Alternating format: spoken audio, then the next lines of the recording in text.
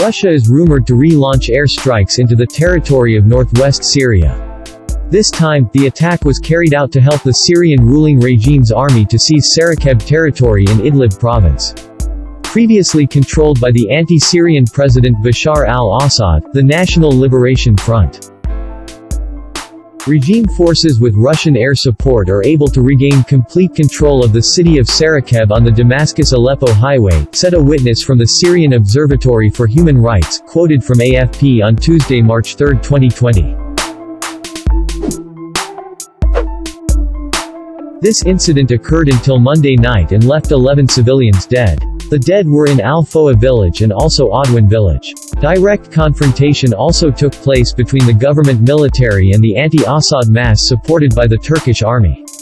In fact, there were reportedly 21 Assad counter-troops killed, and 11 military regimes who died. However, a spokesman for the National Liberation Front said the regime's military took only a little from the territory. The Syrian War has been going on since 2011. Russia and Turkey are on opposite sides.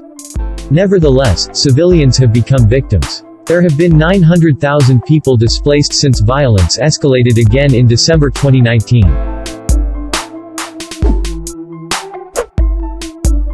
Initially in 2018, the two sides agreed peacefully with the Sochi Agreement, in which Turkey oversaw Idlib.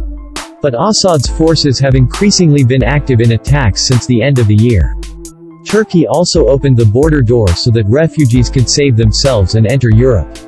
This is a new problem again for the Blue Continent, which previously also flooded with Syrian refugees.